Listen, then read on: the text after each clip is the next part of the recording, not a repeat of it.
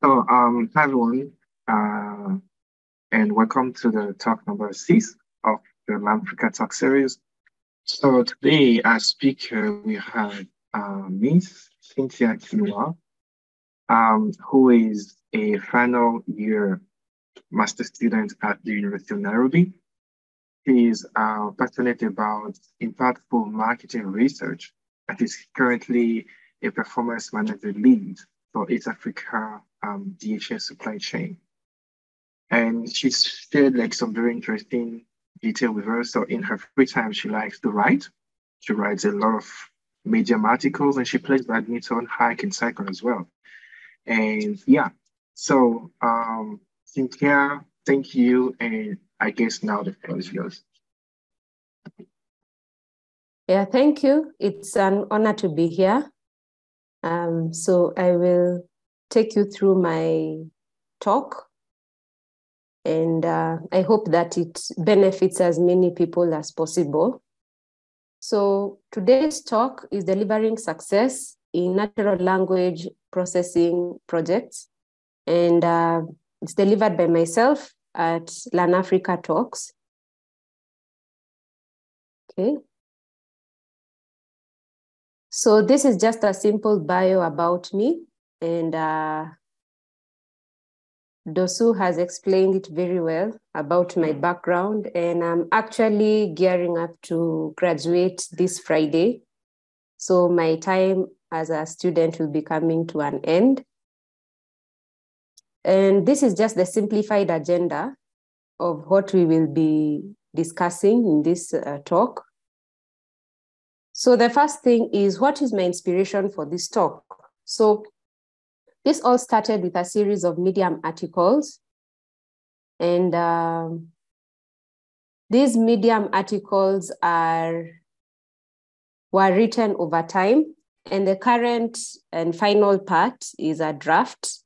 So I'm hoping to share the progress that I've made so far. And based on that, you should be able to see part 5 coming out soon. So the first thing we need to know is that the big picture matters, okay? So what do we mean about the big picture mattering? We start with a few definitions about what AI, machine learning, and NLP is. But to summarize all that you see there, it's very simple.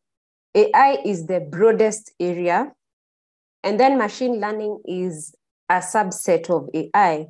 And then natural language processing, or NLP for short, is an even smaller area within AI, okay? But when we look at the real world, it's a bit more something like this, where we have both another application of machine learning, computer vision, and NLP working side by side behind the scenes with a team of annotators, a team of, data science professionals, data analysts, data engineers, software developers to build the app that brings it to life, and actual users of the machine learning model who can be able to advise accordingly. Yeah. So that's why we can see that, one, it's very hard separating applications of machine learning. Two, machine learning is a team effort. And three, you need to always think about the end user when you're building any machine learning solution, so that you can take the good work that is being done in the academic spaces and translate it into the industry spaces. So this brings us to, now that there's this wide view of machine learning in the real world, it means that we need to start using learning aids to understand machine learning. And that's why there's this technique that is used called scaffolding, where basically, according to the person who created this learning theory in education, a learner uses structured support, which is typically offered by a more experienced student or a teacher. Then that support is used to learn a challenging concept that is just out of the reach of that student. And then once they have mastered that concept, the teacher or the more advanced student can fade away and the scaffolding is taken off, just as you can see in this building. So in my case, when I was thinking about natural language processing projects, because of their complexity, there was a need for me to be that advanced student. So that is why I created my own scaffolding so that I can identify critical areas in NLP and facilitate end-to-end delivery of these kinds of projects.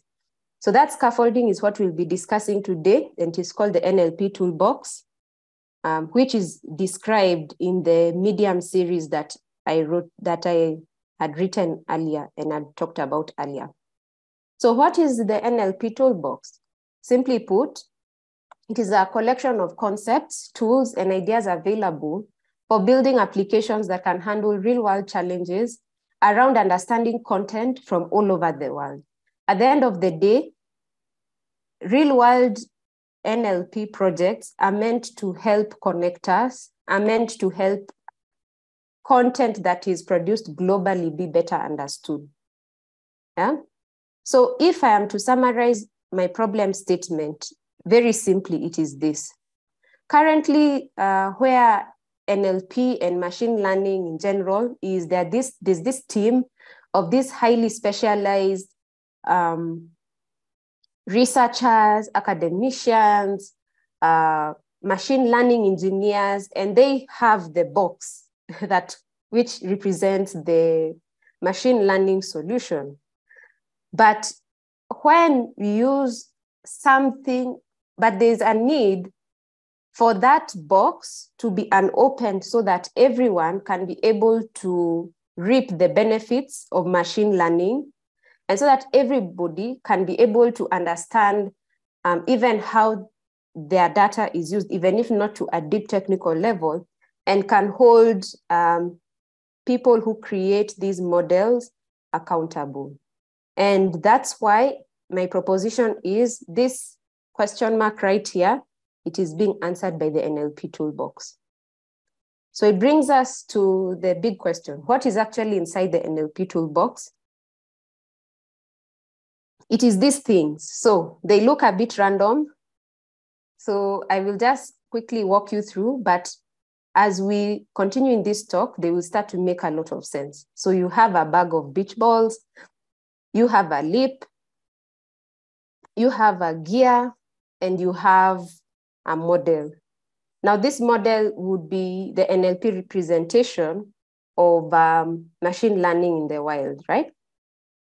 So let's start with the beach balls. What are they? So these are, simply put, the problem beach balls.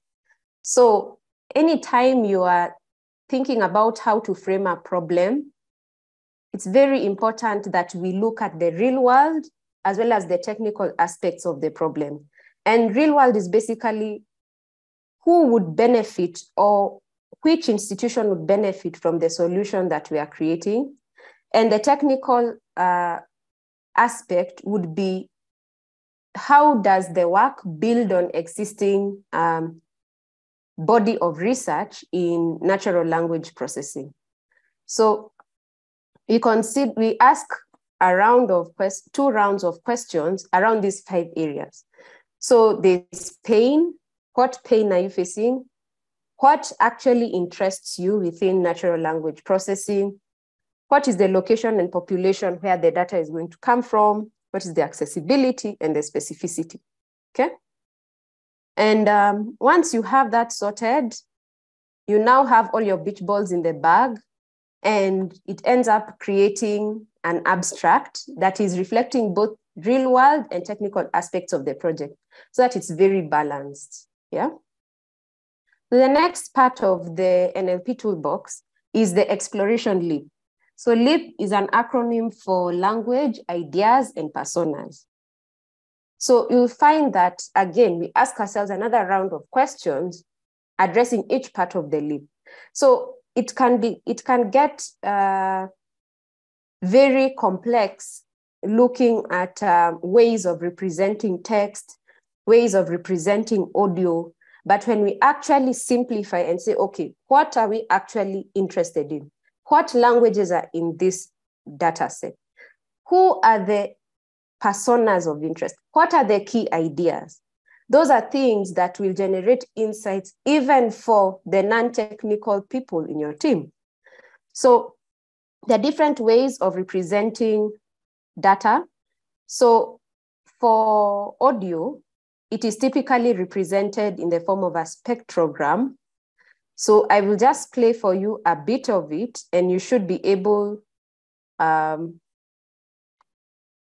see some interesting connections, okay? So now let me try and play it, and it should work this time around. Is it working? Yes. Welcome to Modeling the Relationship between GDP per capita and the informal sector in Kenya, a multiple causes and multiple indicators approach. This is a research report in mathematics 2021, written by me, Cynthia Thinwa, and submitted to the School of Mathematics in partial fulfillment for a degree in Master of Science in Social Statistics. This was published by the University of Nairobi on November 22nd, 2021. Join me on this journey to explore and understand the informal sector in Kenya over the past 40 plus years. Welcome. So do you see that? Do you see that pose? So you'll find that a spectrogram is a great way to represent sound, because you'll find that this is stereo sound. It was an MP3. So it's mixed down into two channels. That's why there's the left and right, and they look identical to each other. And then that pause that was at the end, you'll find that it is that pause between the end of the music and the introduction, and then abstract, right? So that is just one way of representing audio data, okay? So another way of representing text data, it's pretty simple. You'll find that you don't need to read this text. The point is that it's text. But when you look at the visualization on the left, this is a word cloud, and it really helps illustrate the weight of the word frequency within the text that you are looking at, okay? And it's also good to note that audio can also be transcribed and become text on its own that can be analyzed. So it's important to have different ways of visualizing both text and audio. So when we finish the lip, we enter the gear. And this is where a lot of the hard work begins, where we have to look at all these 5 areas. Sometimes they tend to overlap each other, and they tend to be cyclical. So it's very hard for someone to say, I have done feature engineering, I'm never touching it again. You have to keep touching it, especially as the data changes, in case where maybe there's a data drift, or even where like the objectives and goals change and the data that was relevant some time back is no longer relevant. So we need to look at all those things. And that's why a key feature of doing feature engineering with text and audio data, it needs to be both cyclical and flexible. And that is why it is important to have data represented programmatically using deep learning algorithms, and then data also represented manually. So if we look at in the team, let's say the business has come to you and you're looking at the team, what is the thing that they want to see? If it is measuring sentiment, what words do they want to use for positive sentiment or negative sentiment, for example? If it is, let's say, music that is being analyzed and it's audio, what tempo is of interest to the people that are in the team and are connected to the business or connected to the organization or the school or the university that is using this information? So that is why you'll find there are these 5 key areas. And what ends up happening is you have multiple data representations and a solid project plan, okay? So once that has happened, we enter now the model. And these are some of the ideas I was looking at as I was working on the draft of this final piece of the NLP toolbox. that aspect of people and machinery going hand in hand is so important, because it's very important to look at not only machine learning in the lab environment or with peers whom you're able to discuss this work with, but also people who may not be as technically competent, but they are going to be the people who are going to use your machine learning solution. So that is where that people and machinery, and people referring to the annotators, the subject matter experts, really coming, the technical team that is actually building the pipelines and managing the data pipelines and building the app that is housing the model, really need to look at that in more depth. And finally, the key take home that I get for the model is that the model that wins, or the model that actually creates the most impact, is the one that leaves the lab, enters the wild, and learns from it. So it leaving the lab and entering the wild talks about what you're going to do given the nature of your NLP task and given the end product that is expected, moving it from a test environment to a production environment. And then once it is in production and there's user acceptance testing and it is done, as the model is being used in day-to-day, let's say a year later, 2 years later, is it actually learning from data that is coming in from now users who are, interacting with the machine learning model? Have to think about that. So those are just some of the ideas. So just to simplify all this and tie everything together, I want to tell you a story. Okay. So about this time last year, in November, I was geared up to prepare a talk on NLP regarding how we can learn from Kenyans on Twitter. So Kenyans on Twitter is a decentralized movement on Twitter using the hashtag KOT that allows that where Kenyans express their thoughts on all sorts of topics, mostly political. So now that I knew this as a Kenyan, I had to use the NLP toolbox. So I looked at what is the pain. The pain that would be there is there's a lot of social media management, especially in the digital marketing space, but a lot of it is manual, right? And then another thing is, because I'm interested in impactful marketing research, this was actually an area where I felt I could contribute. I was familiar with the location and population. I also had accessibility to the data because I was able to use a Twitter mining tool. And also the specificity was, how can we create results that can apply to other multilingual cultures? Because one key aspect of Kenyan culture is we speak more than one language and we interchange between those languages as we speak. So if, let's say, somebody is writing text, you will find there's Swahili, there's Sheng, there's English, sometimes there's mother tongue. So all those things make it a bit more challenging to feed a model that has been trained only on English data. You need to come up with a new way of dealing with that, okay? So the next thing I did is I used the LEAP and I looked at what were the key personas. So in my hypothesis, I knew that Kenyans on Twitter are political. So the personas would need to be political to affirm that hypothesis. Also, some of the ideas, I wanted to learn what ideas are being expressed. So that's where I used the hashtags apart from KOT, and also trying to find ways to look for the language. I knew that because of where Kenya is located, of all the languages that Twitter had tagged those tweets as, English was the most likely language, right? So when I did that, I was able to use the gear. When I used the gear, I was able to use more contextual domain knowledge, not so much technical domain knowledge for my project. And when it came to data pipelining, I used a very simple pipeline, used my local machine. When it came to data validation, I picked samples of those tweets to see what languages are actually there. And even creating features and checking, like if let's say there's Kiswahili, I suspect there's Kiswahili words here, what percentage of the tweets actually have Kiswahili, right? And then when I looked at data, so data cleaning and data validation, I tended to go back and forth between them quite a bit.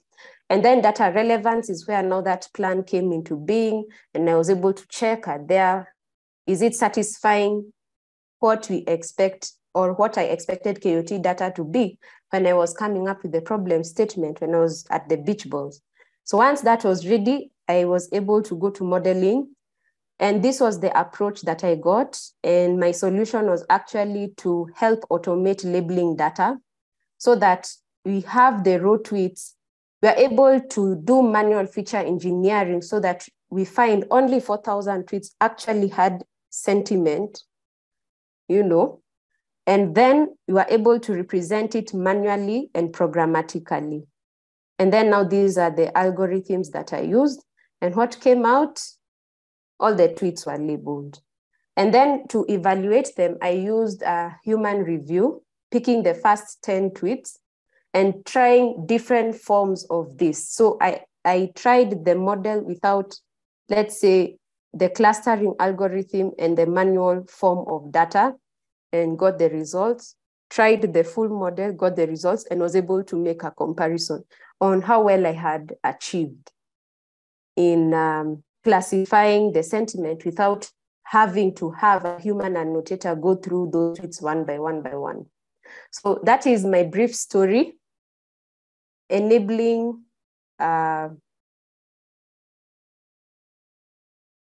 NLP work for that talk in the fellowship that I was in. Okay. So as we come to the conclusion of the talk, what is this talk actually for? So I want us to have, if there's any takeaway we can get from this talk, it is this picture right here. That one of the problems we find is in NLP in academia, it's so rich. There's so many new, approaches of dealing with data, of tackling different aspects of NLP, themed data, deep learning algorithms coming out, every so often. And then when we come to NLP in tech, something happens and there's less richness of the work that is done. So maybe because of performance issues, maybe because the models are too large, now we have to think of how can we shrink the models, how can we work with smaller data maybe than expected. All those challenges make the richness of NLP in tech to reduce. And then NLP in the wild, where you and I are, it decreases even more because, like I gave the example of Kenya, how do you handle people who are multilingual, who code switch, and who move back and forth? And imagine if now those people are speaking languages with different scripts, like what that would look like. It means whatever solution you're coming up with, it has to be strong enough to accommodate that. But because many of the solutions we have are designed for high resource languages like English and these others, by the time we come to, even indigenous languages, like, for example, in my country, Swahili is the lingua franca, but there are other almost 40 plus indigenous languages spoken. So what happens to those languages? So you have a situation where, like in my country, you have YouTube channels in vernacular that, have little to no transcription, automated transcription, because the computer doesn't understand what they are. And even for Kiswahili, it does get things wrong here and there. So that is why we need more knowledge transfer. And that is why all these three domains are important when we are thinking of NLP projects. What value is it bringing to academia? What value is it bringing to tech? What value is it bringing to the actual person who is going to use this solution? So that's why I conclude by saying that It is needed for cutting edge NLP to be understood by ordinary people in the world, AKA the wild. It is needed for developers to create designs that can accommodate new developments in NLP algorithms in tech.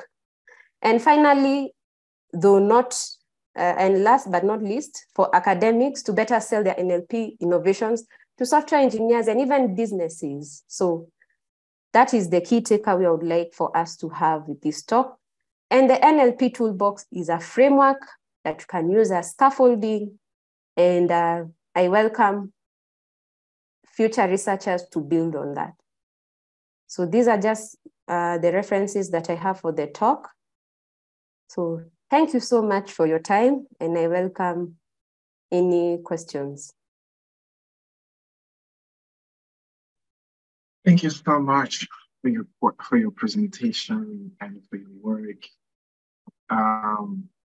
Yeah, so that is very inspiring. Now, it's not a question, or it might be a question. If Okay. I believe other people also will unmute themselves and ask questions. If you have an advice to give someone who is just getting to the NLP space, for instance, based on your experience, what will you say? What will you advise that person? Which advices in general will you give that person? Okay. So the advice that I would give is you need to be very curious. And sometimes, especially if you didn't come from a mathematical background, it can seem very intimidating, to dive into academic papers. So my advice would actually be look for something you're interested in. Get, even if it's like 2 or 3 audios, 2 or 3 text files, and you just use YouTube, use Google, and enroll in a course, so that as you're following the guided course for introduction to data science, introduction to natural language processing, you're also practicing on a real life project that you're actually interested in. And also try and pitch your idea to non-technical people. Try and talk to somebody, let's say in the media industry, for example, about your project, and listen to some of the problems they have with the data that they have, and you tweak accordingly, and you just move like that. So I would say it's just learning. It is following a guided course as you have a personal project. And even when you come to the end of your course, you keep doing more projects, more personal projects, yes. And definitely plugging into a community of like-minded people. Like I was actually introduced to Masakane last year. So that is a very good community where I got to learn a lot more about NLP in particular that I didn't know before. So I would also say you can check them out. Yeah. Okay. So next, I think we have Chris, who has a question. Chris, you can unmute yourself and ask your question. Thank you very much, Cynthia, for this wonderful presentation about the NLP framework. My question is, how easy is it for non-NLP people, so people coming from linguistics or other backgrounds, to use this framework? Yeah, so I would say it could be, it is fairly easy. I wouldn't say that it is extremely easy, because especially when we when we're using the gear and when we're using the model, it will definitely get more complex there. But like using the lip and using the beach ball bag, that is something that they can definitely contribute. And because they are in these areas where these solutions would actually be needed, it can actually help them frame their thoughts and frame the academic work in the past when they do their literature review of the gaps that are there. And then now coming into the gear, it's even them, it's now researching more into machine learning and how it works, into programmatic ways of modeling, and even if not understanding exactly how the mathematics, but understanding the output. It's something that can help. And especially with the aspect of data relevance in the gear, that is something that they would definitely be able to assist, because they are the ones who would know the objectives of their work. Like if, let's say, somebody is a linguistics person and wants to maybe study morphology, for example, will be able to check their problem statement, and as the data is being cleaned, is this data going to help us answer the morphology question I have? Yes or no? And then can go back to data cleaning and the cycle continues. So that's what I would say, especially the lib and the beach balls. The others are where it's a bit technical, but with a bit of reading and a bit of even collaboration with more technical people, they can come out with something great. Okay. Meanwhile, someone mutes itself. I have maybe a future plan question. So say you're graduating soon. So congratulations in advance. And so what's your plan like for the future? You had these 5 amazing series and this whole framework that you worked on so far.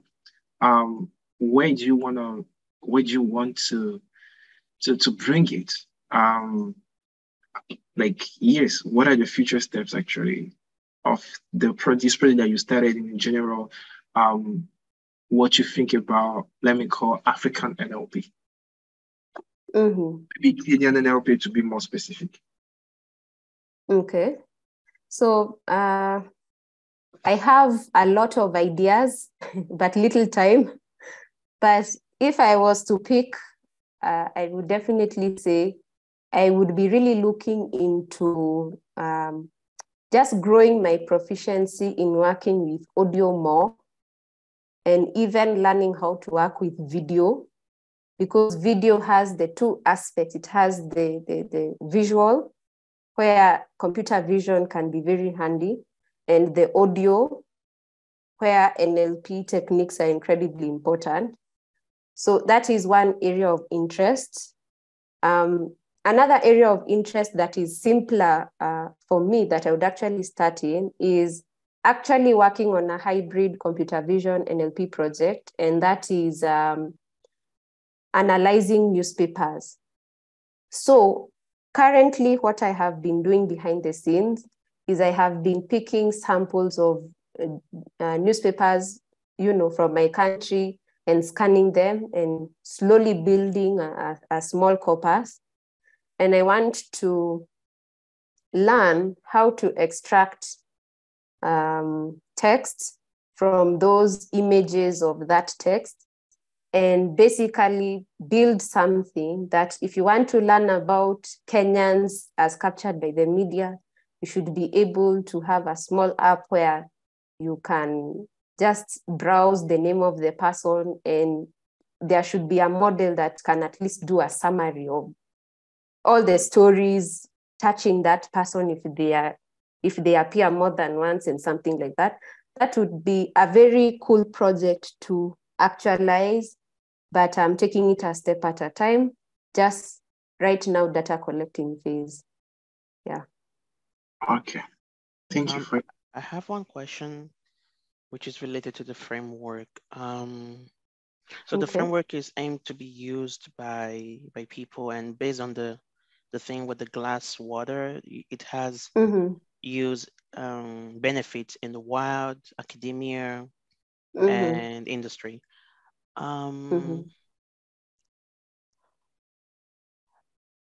But like, how do you think people can actually use the framework in academia? So there's a lot of things you mentioned, and it's a lot to take in. do you have ways of kind of like putting all this into a kind of a step-by-step guide or a sheet? So if someone wants to do NLP in academia, there's like a step-by-step guide. First do this, then maybe identify the problem, then the scaffolding thing you talked about. So do you have plans for that? What do you think, just generally, what do you think about the use of this NLP framework in academia, in industry, and in the wild? Yeah, I think I actually see them as connected, because in an ideal world, the research that is going on in academia in, hardcore computer scientists who are specialized in NLP should, even if not all of it, but a good amount of it should translate to apps that are being developed in industry. And then now the end users are able to also interact with those machine learning solutions without having to, decipher code or that sort of thing. So it's abstracted away. So if it comes to the NLP toolbox being used by an academic researcher, it is more or less maybe a help to the scientific method that they usually use. So in academia, the method that is usually proposed to come up with a project, it tends to be the scientific method. So the NLP toolbox can help them contextualize the scientific method. And definitely, if you read the series, there are a couple of questions which I used for the project that I just talked about in my story, that if you take those questions and just customize them to your situation in academia, should be able to get something. And definitely, if there is demand and there are requests to have to create a guide, a step-by-step guide for academicians, I would be happy to actually engage with them and see even my suggestion, if it is feasible or even how I can refine it. Yeah. Okay, thank you very much. So I'll let you the floor to say some, let me say, last words, and we can conclude here. Okay.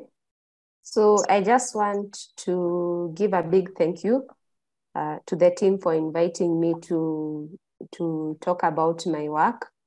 And I look forward to us having more of these kinds of conversations around, taking NLP from the lab to actually mainstream, and not having it only by, say, big tech or, by maybe academicians, but having a more diverse crowd. Yeah.